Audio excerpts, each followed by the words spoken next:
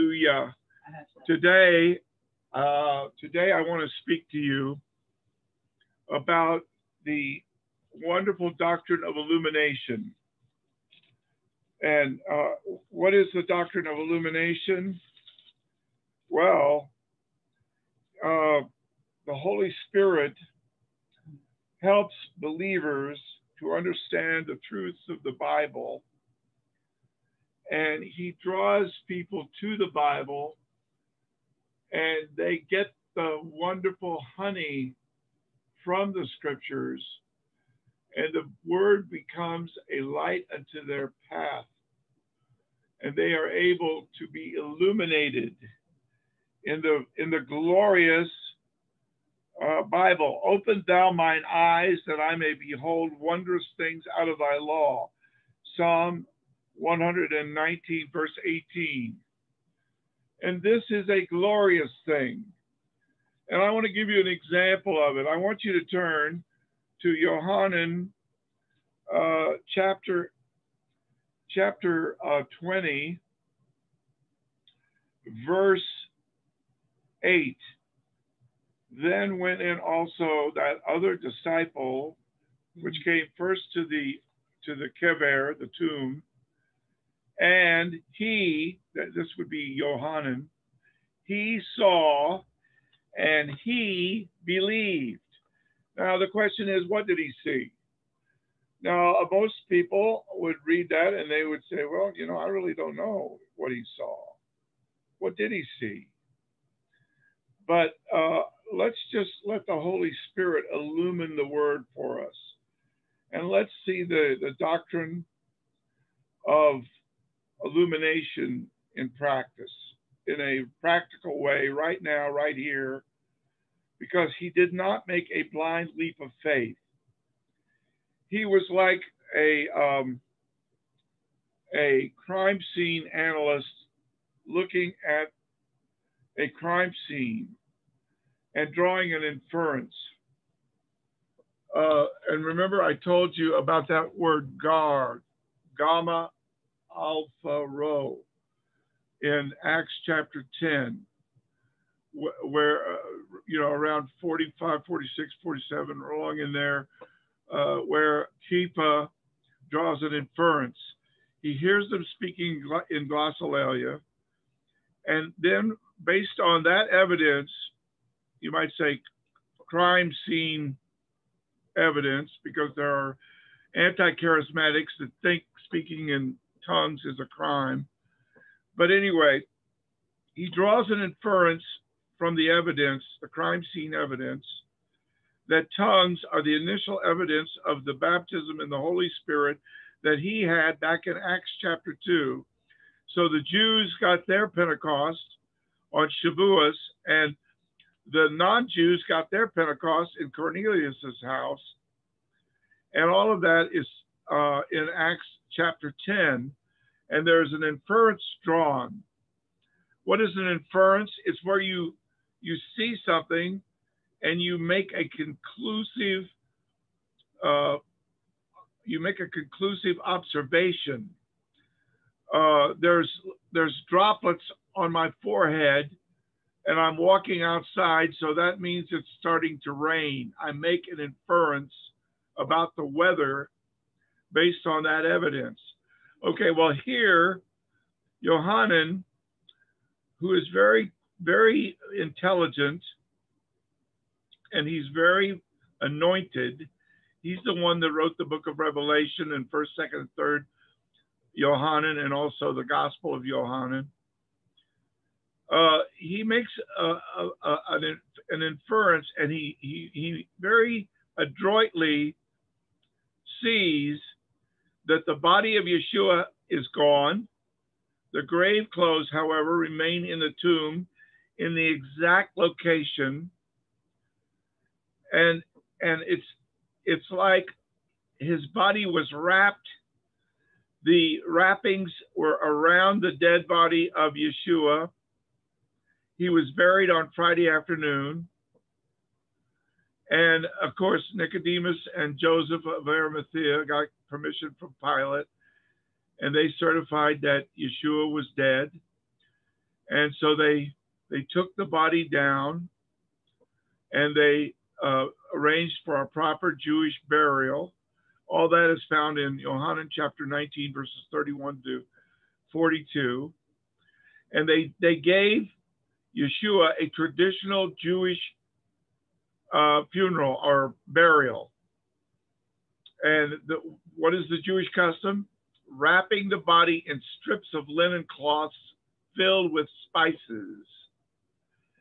And these cloths were like bandages wrapped around and around and around the body, and then sprinkling the powdered spices and the gooey gummed fragrances into the folds as they continued to wrap the body. Now, can you imagine if we were on a stage with an audience, and I did that to you, and you were alive, and I said, you know, this guy is going to escape those wrappings. He's a Houdini escape artist, and he's going to get out.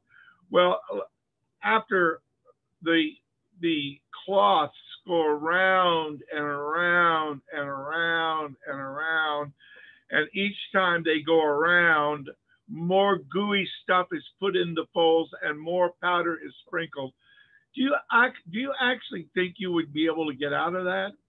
The audience, you know, Houdini would have the audience purposely wait and wait and wait during one of his escape acts to build up the tension and the drama, so that when he did walk out, everybody would cheer, and they would have all this great joy and relief that he got out.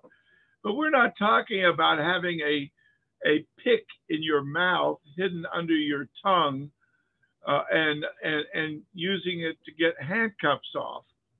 We're talking about something that no Houdini could escape, because not only did he have the mummy-like wrappings on his body, but he had a separate cloth for his head, and it was rolled around his head, and it was also filled with these spices. It was like a large handkerchief. It was a very large face cloth, and it was wrapped in a turban-like wrapping around and around and around. And the head was covered with this cloth that twirled around the head in a crisscross-like turban. And then they put the body on a stone slab that had been hewn out of the side of the cave tomb.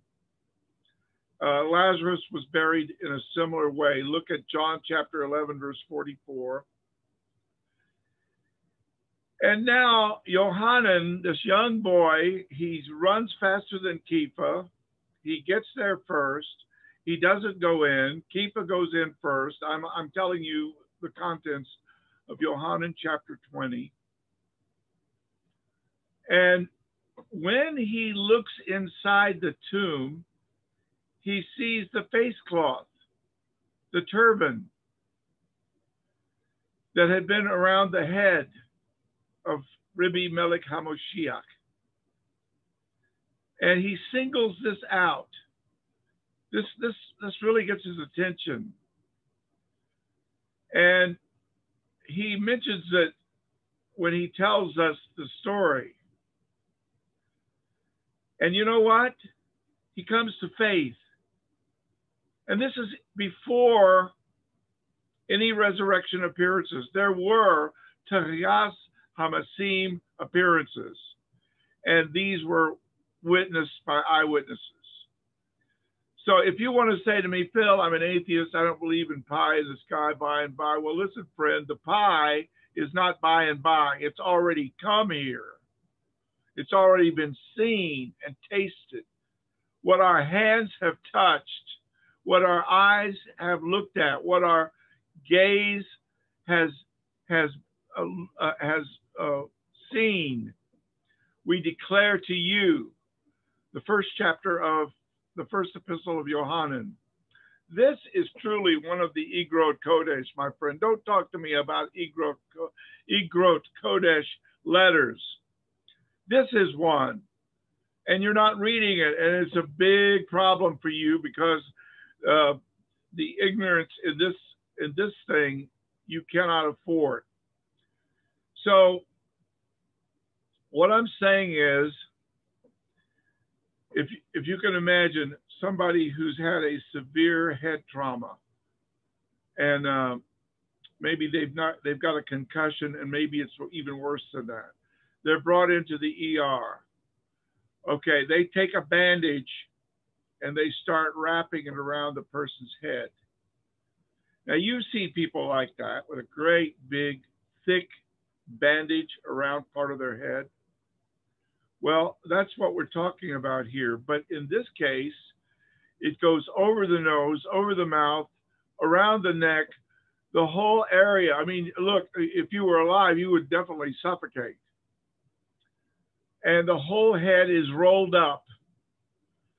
And then notice this. He says it is neatly placed in an area all by itself. It means it has been put separately from the rest of the linen cloths, which were used for the body wrapping. It's been rolled up with its own separate wrappings.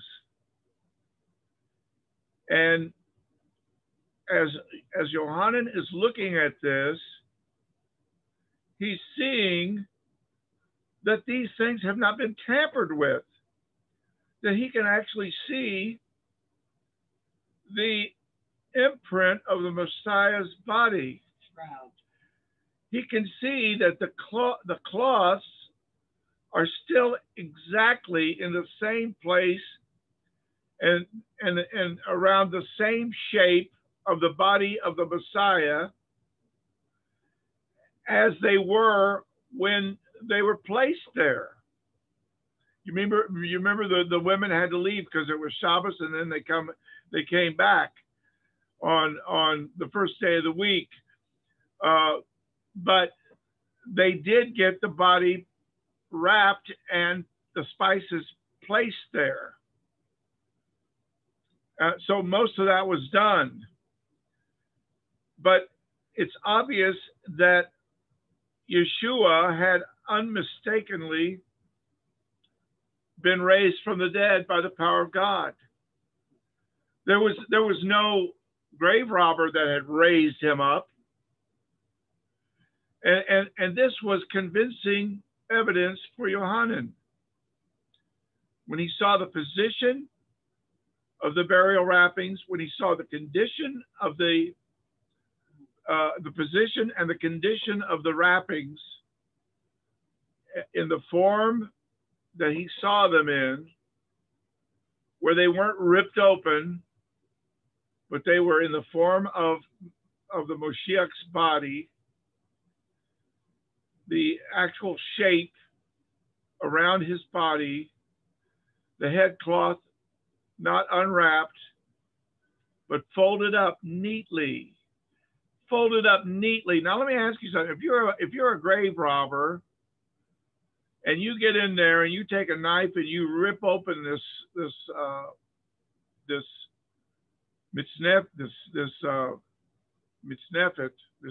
well, I should say the Tכריכים. It's called Tכריכים. It's the body shroud that goes around the body. If you take a knife and rip that open, and then you also have to take a knife and rip open the head shroud, and then you pick this dead corpse up and you hightail it out of there with the dead corpse. Don't you think you would be leaving a kind of messy scene behind? And don't you see that that's not what John saw? He saw the head wrapping neatly folded and set aside. And it was in the place where it had been about his head. And every fold was the same around his body. The grave clothes as they had been, still there in place. Everything was just as it was when the women did their work. When in the afternoon of Friday, as the sun started to go down Friday afternoon, and there was only one thing that was different from the way the ladies left the shrouds, and that was this: the body was gone. The body had obviously dematerialized. The grave clothes had collapsed. The body had dematerialized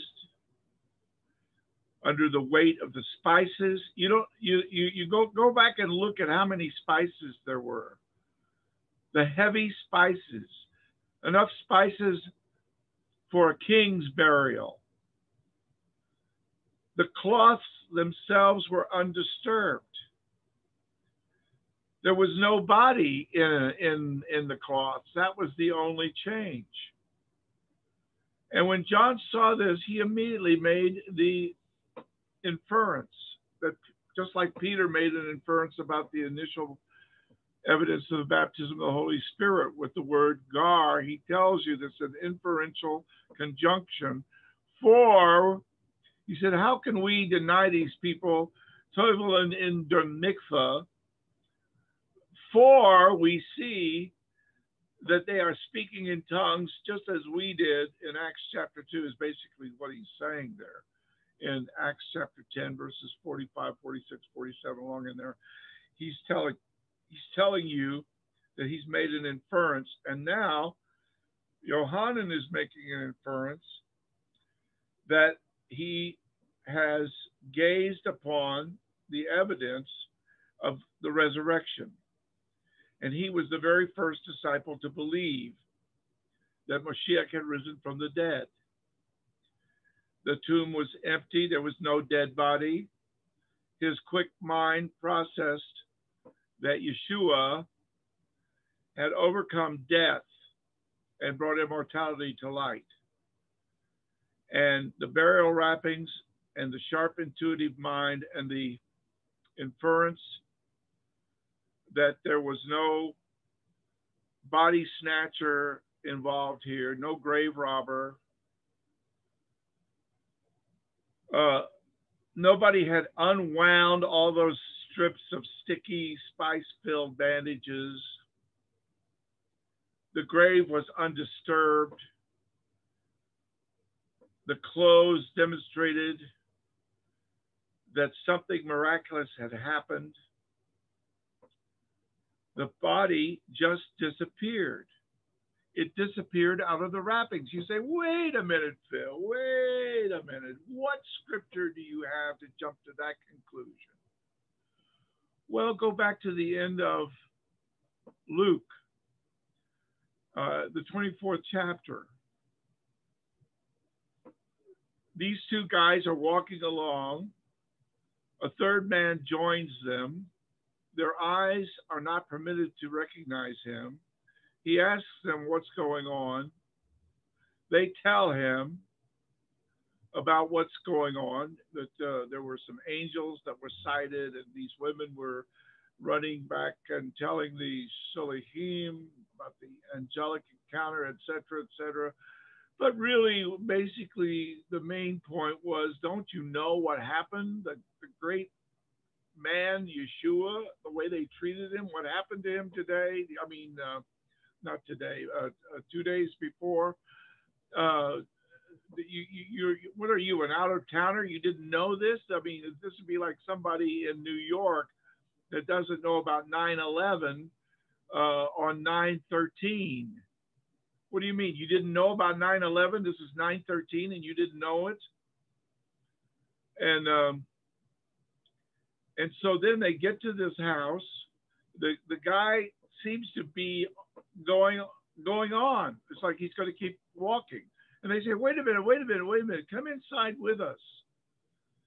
And so they have a little time of fellowship But it says, when he broke the bread, he disappeared from their eyes.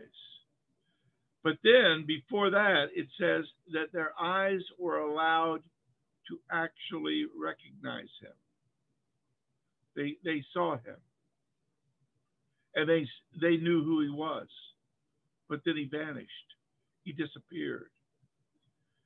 And what we're saying here is that in the same way, the mummy-like windings around the body were left, but what was inside the body, the wrappings, that body disappeared. The same way it did when the room is locked. Now this, you'll have to look at the end of John. It says that the doors were shut and suddenly he was in their midst. In other words, he materialized in their midst. Now, this completely blew Johannen's mind. No one removed the bindings from around the face or loosened it or did anything of the kind like they did with Lazarus. Look at John chapter 11, verses 40, read that whole area right up to verse 43. Chapter 11 of John. Yeshua was not resuscitated, as in the case of Lazarus. Yeshua was changed as a resurrection person, not a resuscitation or a near-death experience where you come back from the dead.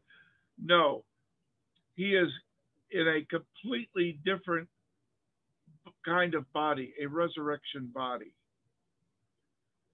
a body for heaven, a body fit for eternity, a miraculous body, a spiritual body, a wonderful body. During the next 40 days, he modeled that body for all of them. God did it. This is something that is incredible. But he was seen. And during the 40 days and 40 nights that followed, he would be seen over and over again.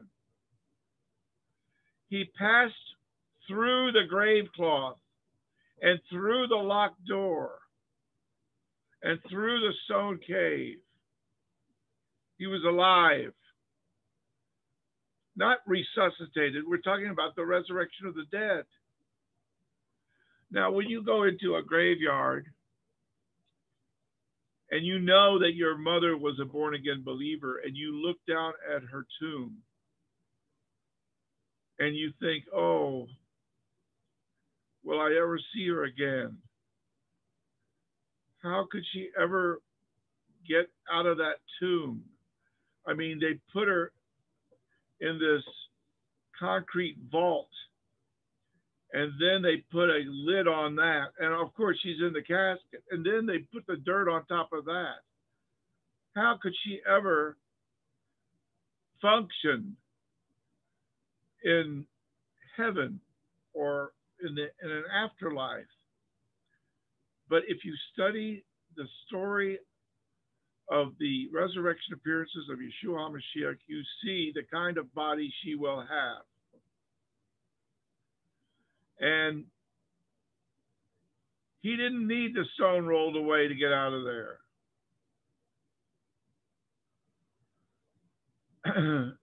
The stone was rolled away by the angels so that the people could get in and see that the grave was empty and look at the crime scene evidence.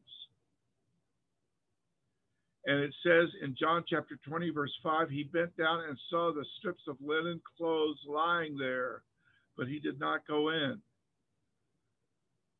And everything was just as it was, but it was neatly left. And the head wrapping especially brought faith. And when he looked in, he saw it. All of a sudden, it all clicked. Everything made sense. It was obvious that Yeshua was alive. Now, there's a movie called The Invisible Man. Well, there may be more than one, but the classic version of it. This guy is invisible. And when he wraps himself up, you can see the outline of his body. But when he unwraps himself, he is invisible. Now, this was done with special effects that were quite advanced for the time. And people who saw this movie were really shocked. How in the world did they do that? And if you want to know, you can Google it and find out. But what I'm saying is that's sort of what happened here. And it wasn't a movie, it was reality. He saw with his own eyes. Yohanan, he tells you that in the first letter of Yohanan. But here in chapter 20, he's telling you what he saw even before that. He had faith even before that. It was not just an empty tomb. There was evidence in that tomb. And this is what we're talking about tonight. Now, this is not just anybody's resurrection, my friend. This is not just any body. This is not just any tomb. This is not just any grave clothes, absolutely undisturbed. 2,000-pound stone door. All those spices, those heavy spices.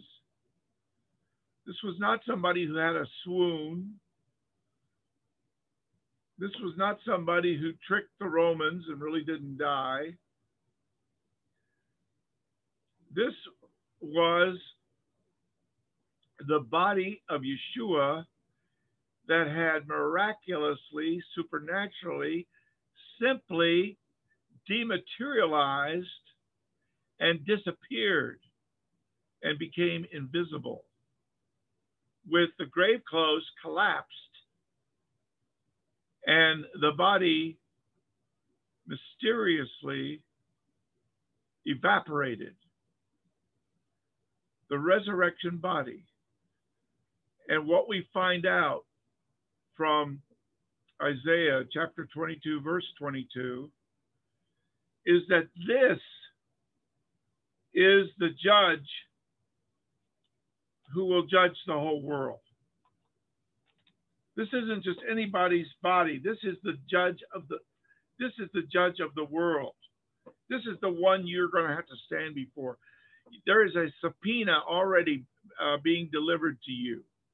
The gospel is being preached all over the world. Everybody in the world knows through the gospel that they have to make a court appearance with this judge, and that their sins cause his death. If you judge yourself, you will not be judged. But if you don't judge yourself and repent and get right with this judge, then because all judgment has been turned over to him, you are in big trouble when judgment time comes and when you are arraigned in the courtroom to stand before him. And this is what we're talking about. Hallelujah. And the testimony of the witnesses are all over the place. 1 Corinthians 15, 35 to 50. 1 John 3, 2.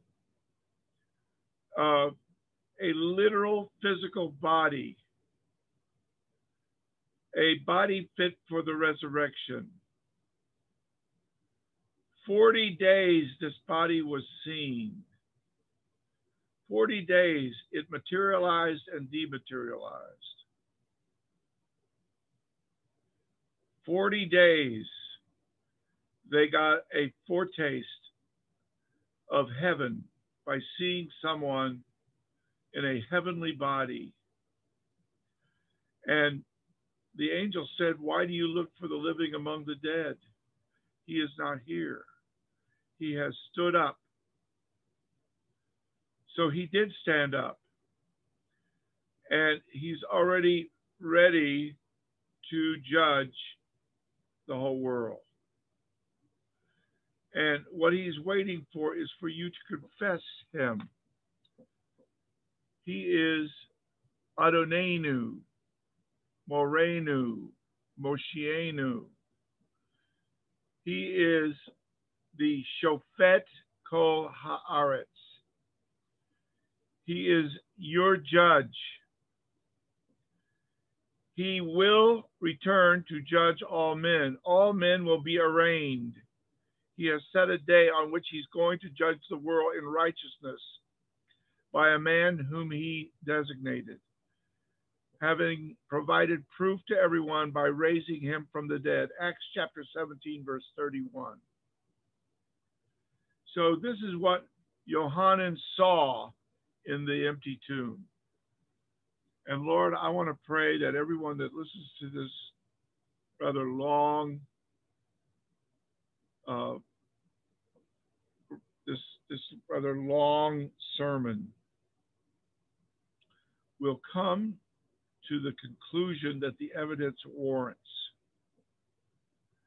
that this was the Bar Enosh, that he was on the glory cloud. He did come to the Ancient of Days. He was miraculously brought by the Ruach HaKodesh to materialize in the womb of a virgin, and then to materialize in the upper room, to materialize on the road to Emmaus, to materialize in the Galilee, and this one with the supernatural entrance in the womb of a virgin made a supernatural exit when he was lifted up on the glory cloud and taken away. And the angelic announcement was, in the same way that you saw him taken away, he will come again. The Bar Enosh will come again. The Bar Enosh will restore the desolated inheritances. He is the new Joshua. He is the Isaiah 49:8 Joshua. He's the Kohen Le'olam al Divrei Melchizedek. He is the new Joshua ben Nun, but also the new Joshua ben Yehozadak. And these two Joshuas in the Tanakh are Anshe Mofet, men of the portent. Because when the angel told Yosef ben David, look, you're his stepfather, name your stepson with this name, which means Hashem will save. This was already in the Tanakh. Zechariah had already seen this and said to this Kohen Gadol who was rebuilding the Beis HaMikdash, your name is the Tzemach, the son of David, hallelujah, who will be hanged on a tree. Yes. How do we know this? Because Avshalom ben David was hanged on a tree and pierced. They pierced my hands and my feet. How do we know it says that? Because of the Dead Sea Scrolls, where the word meaning they pierced is actually there. And in the ancient versions, nobody translates like a lion because they aren't seeing like a lion. They're seeing they pierced. And so in Psalm 22, in Isaiah 53, in 2 Shmuel chapter 18, in Bereshit chapter 3, verse 15. In all these references, this glorious gospel is in the Tanakh. And Lord, I want to pray right now. Would you pray with me? Moshiach ben David, I believe there is going to be a resurrection. I believe I will be resurrected. I believe that the body that the Mashiach had in his resurrection, that he modeled for me, I will have a body like that because of the grace of God, not because of my mitzvahs, not because of that I deserve it, but because you, dear God, have prepared a place for me, so that where you are, there I may be also. And oh God, we want to thank you for the book of Revelation and for all the passages in the Bible about heaven, because we have a hope beyond this life. And we receive you right now, Yeshua, and we proclaim and we confess with our mouth and believe in our heart that God raised you from the dead, that the Tachrichim and the Mitznefet head wrapping show that you dematerialized and materialized in your appearances. And these were Tehiyas Hamasim appearances. And there is a Tehiyas Hamasim. Many that sleep in the dust of the earth will awake, some to everlasting life, and some to everlasting shame and contempt. Lord, by your mercy, let me be with those who have eternal life, because I believe that you died for me and that your Pesach Korban Kapora, your Asham guilt offering with your Nefesh, satisfied God, and my sins are forgiven. And I give you the glory. And everybody said, Amen.